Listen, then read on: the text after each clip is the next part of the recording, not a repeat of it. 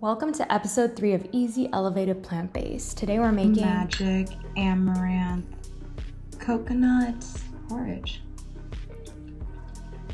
Heat up your pot with 1 cup of dry amaranth. Add a teaspoon of blue magic spirulina powder with cinnamon, 1.5 cups of vegan milk. Stir it up. Look at the color, appreciate it. Stir it up until it's boiling. Oh look, it matches my nail color, cute.